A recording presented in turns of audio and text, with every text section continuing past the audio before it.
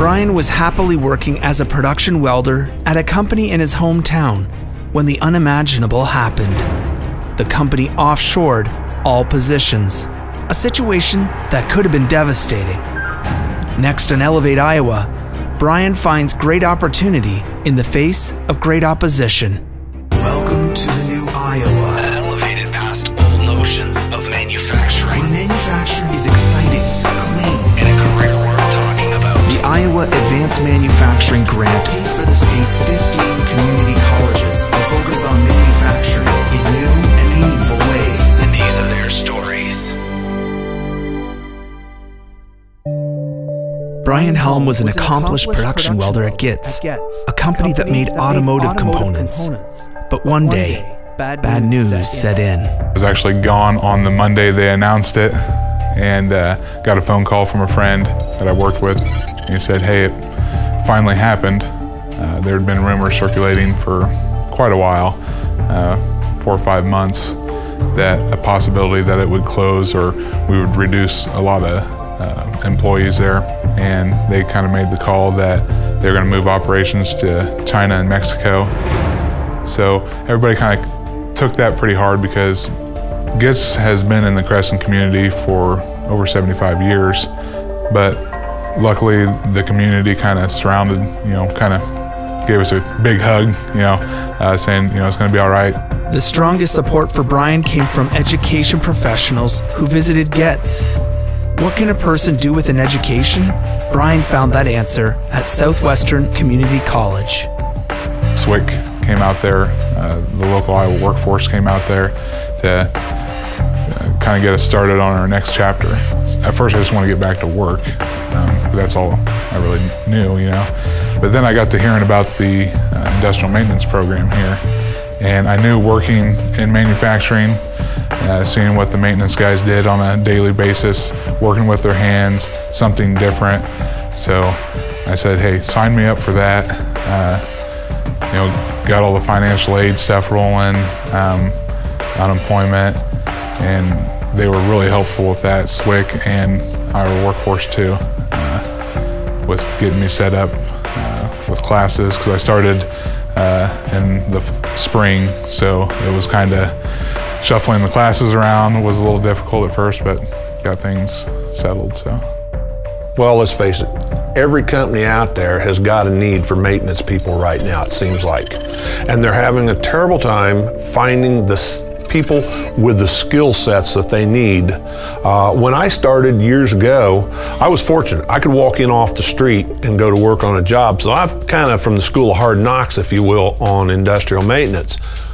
Nowadays, with the cost of the machines, with just-in-time manufacturing techniques and everything, we can't afford to have a machine down in Creston, Iowa, because it might affect a machine, a factory in, let's say, California or New York State, because they're waiting on those parts. So they're needing people that's got a skill set that can come in and immediately be able to pick up on the needs of the plant and how to do those troubleshooting skills and everything that they need.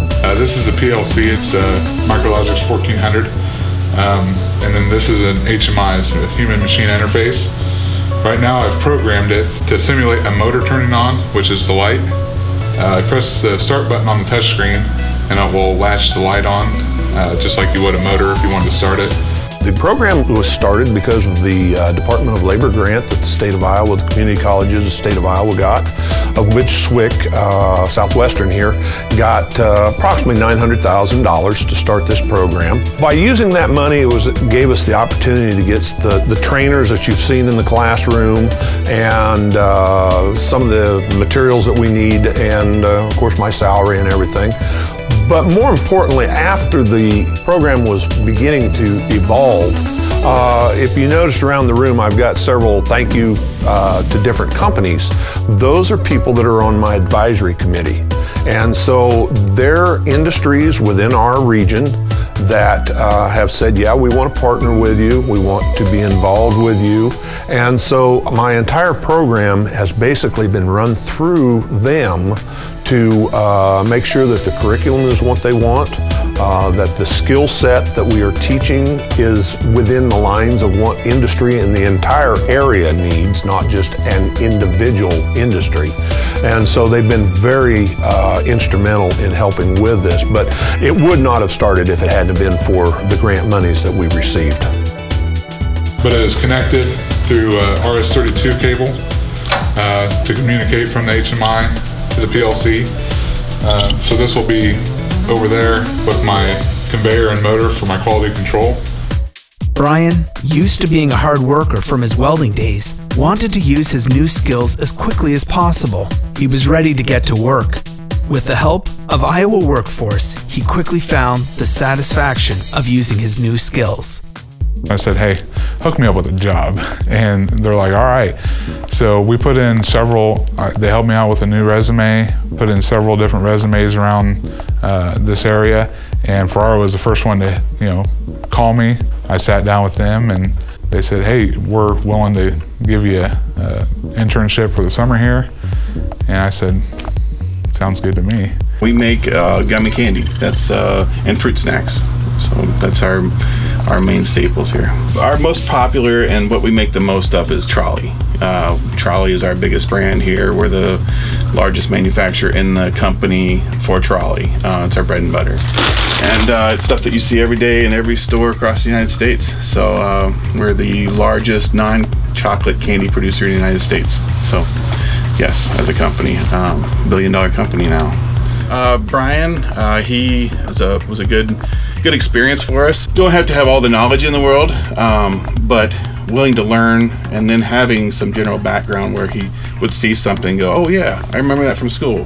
So it was a wonderful experience, and he did a great job for us. The reason I chose to get into industrial maintenance was because of the variety of things you do on a daily basis. When I was at GITS, I did welding, and it was kind of a production welding, but with industrial maintenance, you do everything. You do the welding, you do troubleshooting, electrical, plumbing, HVAC, you do it all. So that really interests me because I love working with my hands.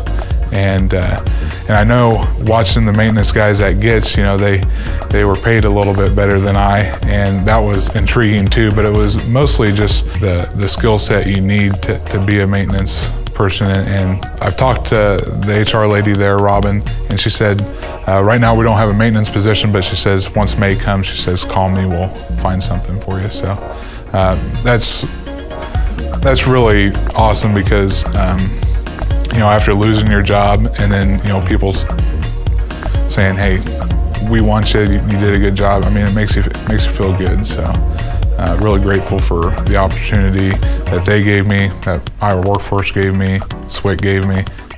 The initiative Brian took to intern over one summer has turned into one sweet career, a career as a maintenance technician at Ferrara Candy Company.